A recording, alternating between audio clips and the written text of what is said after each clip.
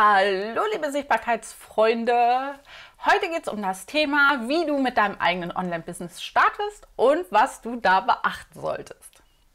Sichtbarkeitsakademie.com für dein Marketing mit Herz. Mein Name ist Gabriele. Ich habe 2017 die Sichtbarkeitsakademie gegründet und helfe da mit Online-Kursen anderen Selbstständigen und die es werden wollen, sich ein profitables und erfolgreiches Online-Business aufzubauen. Parallel dazu gebe ich auch noch E-Mail-Marketing-Beratung, einfach weil das total hilfreich ist, wenn du deine Kunden akquiriert hast, um diese Kunden dann auch noch weiter zu informieren, beziehungsweise um Interessenten wirklich zu Kunden zu machen. Da kann dich E-Mail-Marketing sehr dabei unterstützen. Wenn du da noch keine Ahnung von hast, dann hol dir auf jeden Fall meine 3 Tipps für deinen E-Mail-Marketing-Start. Das verlinke ich dir mal hier unten in meiner Infobox. Dann kannst du dir den Link direkt holen, beziehungsweise hier oben im i verlinke ich dir das auch noch. Wie startest du mit deinem Online-Business? Für die absoluten Anfänger ist es erstmal wichtig, dass du eine Nische findest, die spannend für dich ist. Also, wo drin bist du richtig gut? Was sind die Sachen, die dir so leicht fallen, wo andere in deinem näheren Umfeld Schwierigkeiten haben? Vielleicht kommst du nicht drauf. Mir ist es auch relativ lange schwer gefallen, wirklich rauszufinden, was die Sachen sind, in denen ich wirklich gut bin, weil das sind genau die Sachen gewesen, die mir sehr leicht gefallen sind. Und es war mir dann einfach total undenkbar, dass das nicht für jeden anderen auch so leicht ist wie für mich. Aber genau das ist es, was deine Produkte sein können. Nämlich, dass du dann anbietest, dass du das für andere übernimmst. Aber achte drauf, wenn es dein langfristiges, erfolgreiches Online-Business werden soll, dass dir die Sachen auch Spaß machen. Ansonsten kann dein Business ein wirklich harter, quälender Weg werden, den du wahrscheinlich irgendwann bereust. Deswegen mach dir wirklich Gedanken, ist das was du langfristig auch wirklich gerne machen würdest. So. Und wenn das so ist, ja, oder wenn du noch keine Idee haben solltest, du weißt einfach noch nicht, was es sein könnte, dann kannst du super gerne mal auf der Sichtbarkeitsakademie vorbeischauen. Dann gibt es nämlich auch genau diese Kurse, die du dafür brauchst, nämlich wie findest du eine Nische, wie findest du den richtigen Kunden, wie baust du dir eine Landingpage auf, wie kannst du ein digitales Produkt 100% automatisiert verkaufen. Das sind alles die Kurse, die du auf der Sichtbarkeitsakademie findest.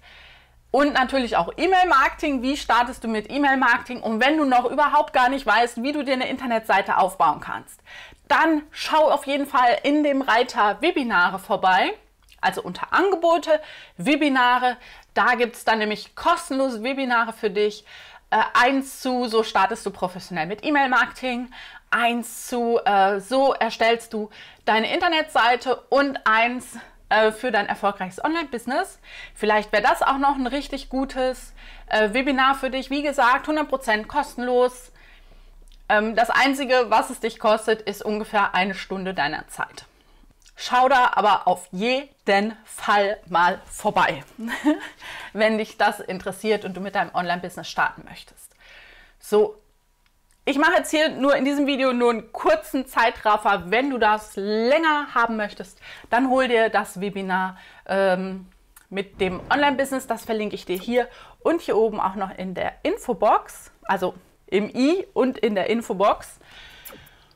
Und also was wichtig ist für deinen Online-Business-Start, ist auf jeden Fall eine Nische, dass du einen Part hast, wo du richtig gut bist und der dir Spaß macht. Das Zweite ist, dass du dir erstmal Gedanken machst über Produktideen. Was könntest du deinen potenziellen Kunden denn wirklich verkaufen? Welche Probleme könntest du denen lösen? Das ist super wichtig. Und auch da, wie du das hinkriegst, Produktideen zu finden, da gibt es auch einen Kurs auf meiner Seite. Da erkläre ich dir es wirklich absolut Schritt für Schritt. Aber der Hauptpunkt, den ich dir jetzt hier auf jeden Fall nennen möchte, ist, damit du Produkte verkaufen kannst, da ist es wichtig, dass du Probleme von deinen potenziellen Kunden löst. Und dass der Kunde erkennt, dass du das Problem lösen kannst. Und wenn diese zwei Faktoren zusammenkommen, dann hast du einen Kunden, der wirklich auch gerne bereit ist, dir das Geld zu geben, damit du ihm oder ihr das Problem löst. Eigentlich so ganz easy, wenn man sich das einmal so anguckt, dann ist es so, dass man denkt, ja, ist ja easy. Problem finden, Problem lösen, Chicobello und dann werde ich Millionär morgen. So. Ich weiß, dass das viele genau so sagen. Ne? Online-Business super easy, muss nur ein bisschen auf dem PC rumkleben, dick und dann fluppt das Ganze. Wenn du super Marketing-Ideen hast, dann fluppt das Ganze. Und wenn du Ahnung davon hast, wie du dein Online-Marketing machst, dann fluppt das auch alles. Die Leute haben wirklich recht, ja. Es gibt, wie gesagt, es gibt genug Kunden für jeden da draußen. Das Problem ist, dass die meisten denken, ich habe meine Nische, ich habe meine Produkte erstellt, ich habe eine Internetseite erstellt, so und jetzt der Rest passiert automatisch. Nur, ich sage dir eins, das passiert nicht automatisch. Was noch ganz dringend ist, damit dein Online-Business wirklich auch erfolgreich ist, das sind zwei große Punkte. Du brauchst ein Marketing-System und du brauchst ein Vertriebssystem. Marketing-System ist deine Werbung. Wie machst du Werbung? Wo machst du Werbung?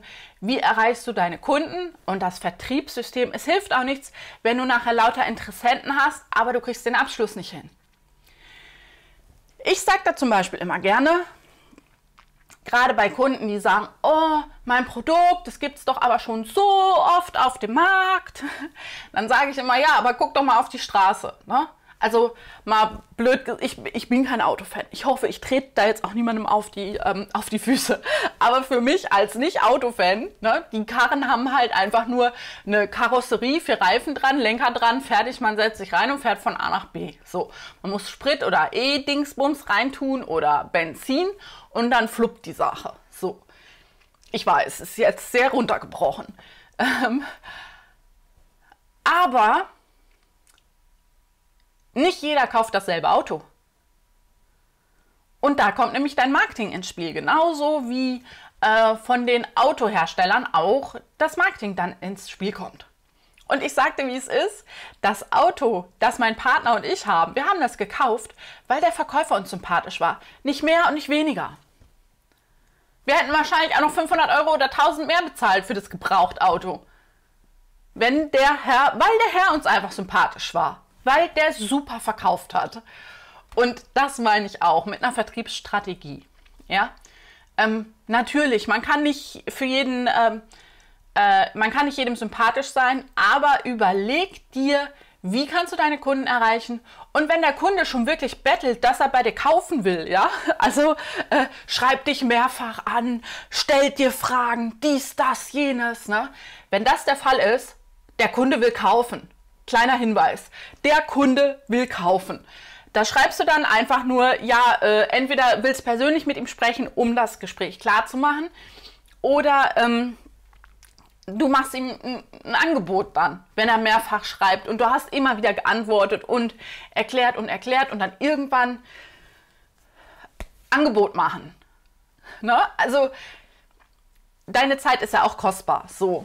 Und das sind aber die zwei wichtigen Sachen und das müssen die meisten Online-Marketing- oder Online-Business-Unternehmer noch lernen. Wie kriegen sie die Sachen wirklich verkauft und wie kriegen sie die Sachen beworben? Und wie gesagt, schau bei meiner Sichtbarkeitsakademie vorbei. Da zeige ich dir dieses ganze Thema, wie baust du dein Online-Business auf und bezüglich des Online-Marketings und E-Mail-Marketings und bezüglich deines Online-Marketings und deines E-Mail-Marketings, da biete ich dann persönliche Coachings an. Und das ist dann wirklich komplett auf dich und dein Business abgestimmt, wie du das machen kannst. Hauptsächlich für Google Ads und Facebook Ads, beziehungsweise dann auch Instagram. Also das sind so die Sachen, wo ich dir helfen kann, wo ich dich unterstützen kann. Und das ist auch total wichtig, dass du da für dich eine Strategie hast. Ansonsten sage ich dir, nimm das ganze Geld, geh lieber, ja gut, ich hätte jetzt gesagt, geh lieber mit deinen Freunden was essen und was trinken, aber es ist ja im Moment nicht möglich. Weil wenn du keine Strategie hast, kein System, was dahinter steckt, dann spart ihr das Geld lieber. Du brauchst eine Strategie, die funktioniert. Das heißt, du musst dir Listen aufbauen in deinem jeweiligen Konzept, sei es bei Google Ads, sei es bei Facebook Ads, Listen aufbauen mit dem jeweiligen Thema, mit Interessenten, die sich für dieses Thema interessieren, sodass du dann nachher nämlich dann auf diese Listen weiter Werbung schalten kannst, beziehungsweise dass Google beziehungsweise Facebook weitere Kunden für dich sucht, die sich für dieses Thema interessieren, beziehungsweise Leute, die dann ähnlich sind wie die Leute, die du schon gefunden hast. Und wenn du das dann hast, dann fängt das Business nämlich an, richtig Spaß zu machen, weil dann fängt es an zu skalieren. So, wenn du dich dafür interessierst, wie gesagt, dann hier unten ist mein Beratungsgespräch oder hier oben. Ich wünsche dir einen fantastischen Tag. Das sind die Sachen für die Anfänger. Vergiss nicht, bei meiner Sichtbarkeitsakademie.com auf jeden Fall vorbeizukommen. Buch dir das kostenlose Webinar. Die Links dazu kriegst du hier unten in der Infobox. Ich wünsche dir einen fantastischen Tag. Genieß dein Leben. Und übrigens, das Webinar, das mit dem Online-Business, das verlinke ich dir auf jeden Fall hier oben, weil wenn du dich dafür interessierst, nimm dir die Stunde Zeit, schau dir das an. Sei es gut, bleib bis zum Ende dran, da habe ich ein kleines Angebot für dich, ne? Und hier unten gibt es weitere Videos zu dem Thema Online-Business, Newsletter Marketing und hier kannst du meinen Kanal abonnieren. Ich wünsche dir einen fantastischen Tag, genieß dein Leben, bis dann, tschüss!